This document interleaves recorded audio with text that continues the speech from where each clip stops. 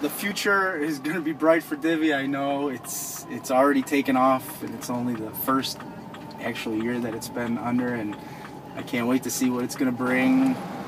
People that look forward to riding a Divvy and they get to a station and there's no bikes there. I feel bad for a lot of people that want to take part in it and really can't. There's so many people in this city, and we're limited to certain stations to work in, and it's sometimes a big area with a lot of traffic.